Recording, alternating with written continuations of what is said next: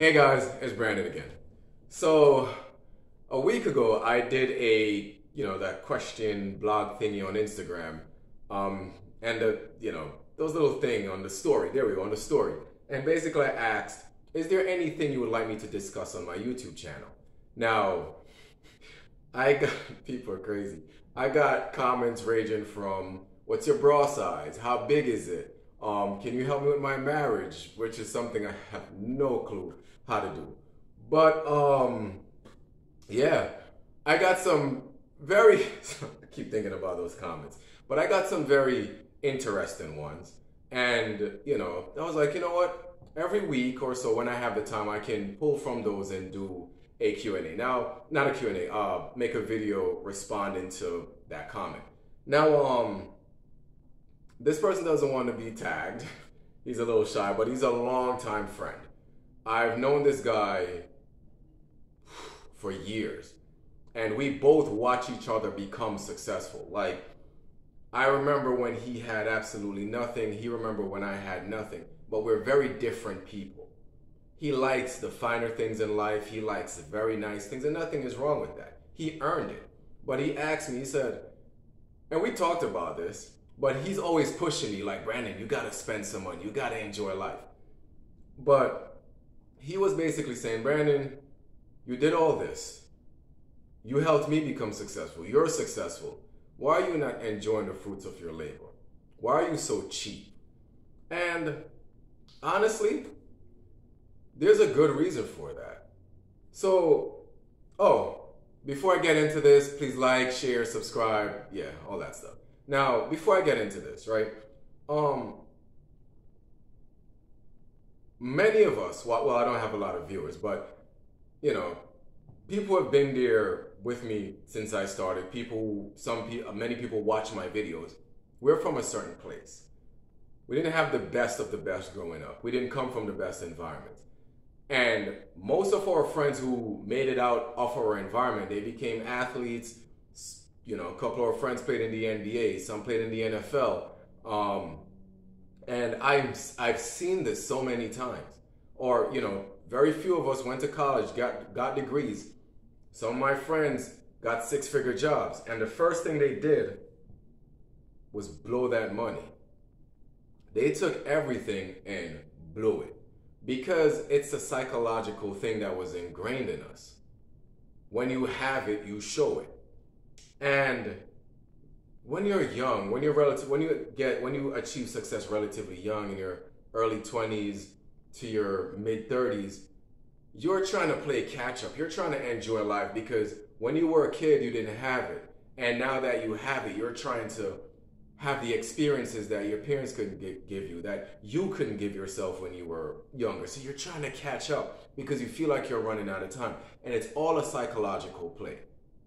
And because they did that, they did not take the time to address the student loans. The woman, some of my friends, they date these exotic women that are always taking money from them. They bought the big house, which is twice the amount of money they're making. They buy the nice car, but they can't keep paying for it. Or they can keep paying for it, but it's money that is being used that is not cash flow. It is their earned income, not passive income, that are paying for these stuff. So as a result, they literally get into debt and they keep working even harder to pay for these things, and then they have nothing to show for it at the end of the day. And I saw that. And I decided that, you know what, I will never ever be one of those people. Now, is it anything wrong with having nice things? Absolutely not. Many of you have read my story. I lived in a one-bedroom apartment for 8.5 years, working all these odd jobs, playing pro ball, being a banker at the same time, doing this, doing that to stack money so I could have started my companies. So, the whole point of being successful is so you can have a certain comfort in life. And anyone that wants to make you feel guilty for that, they have psychological problems. But the whole reason why I'm like this is because of foundation. many people never built a foundation to stand on. Because of my mindset, because of how I am internally, it is impossible for me to go broke. Pardon me. Now, the reason why it's impossible is because Brandon Mills realizes that, yeah, I have a few million, but it's nothing, it is not true wealth. To me, true wealth is I can stop working and my money will take care of 10 generations down the line. I don't have that yet. Is it going to happen? Abso-freaking-lutely it will. But I don't have that yet. Some people who have what I have, they believe that they have made it. They believe that that's that and they're at the pinnacle of it all and they're good. That's not my vision. My vision is to become so financially set that I don't ever have to worry about money ever again. I don't have to worry about inflation. I don't have to worry about what the stock market is doing, what the real estate market is doing. That anything I can ride out the wave and be okay. I also want to help people in this world. Where I come from, a lot of people are suffering. A lot of people are starving. There are kids that don't even eat on a daily basis. Those are things I want to contribute greatly to. What I have now, you know, I do help, but it cannot change a country, you know? So I'm not looking at the Brandon, the 31-year-old Brandon. I'm looking at the 40-year-old Brandon. Just like how when I was living in that tiny apartment and saving every dime, and when I finally had $100 grand and I showed some of my friends, they're like, yo, let's go buy this car. Yo, let's go party. Let's do this. Let's do that. Spend a little bit. Enjoy life a little. I wasn't looking at the 100 grand net worth Brandon. I was looking at the $1 million net worth Brandon. Then, it's levels to it. And the more you understand about money, the more you're going to realize that $1 million, $2 million, $3 million, even $5 million, how insignificant that amount of money is. It's not about greed. It's not about necessarily being cheap. It's about having a long-term plan. There are two kinds of people in life.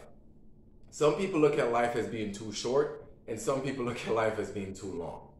Yes, I don't know when I'm gonna die. I've had close friend the other day that passed unexpectedly, right? We don't know when is our time. And yes, we should take time to smell the roses. I'm a big believer in that. But at the end of the day, you can also live very long and then you have nothing to show for it. Before I started my businesses and I was working on these little odd jobs, one of the jobs I worked at was in a nursing home. And I used to see old people, how they're treated in this country because they did not have. They're in these retirement homes, these veteran homes, and they do not get the best treatment. You know, they're grouped with a whole bunch of people, and those people have all kind of diseases, all kind of ailments, and it is causing them to be even in a worse mental state. I've seen a lot of old people die such miserable and lonely deaths because they didn't have the amount of money to, help sustain them within their old age. So I think about things like that. And because I think about things like that, I rather right now, while I have all the energy in the world, while I'm strong, while I'm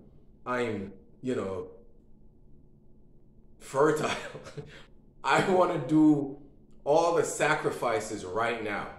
Because when I was making the sacrifices in my 20s, I had friends who laughed.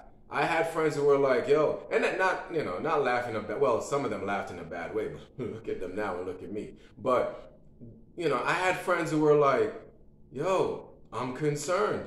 You got to do this, you got to do that. But what they now make in a year, I make in a month. So, as I said, I'm looking at the long-term horizon. My vision is different from my friends. The vision God gave me is different from everybody else. Some people's vision is to reach a certain point in life, start living. That is not my vision. That's not what the universe put inside of me. Mine is to build even greater than what I've accomplished now.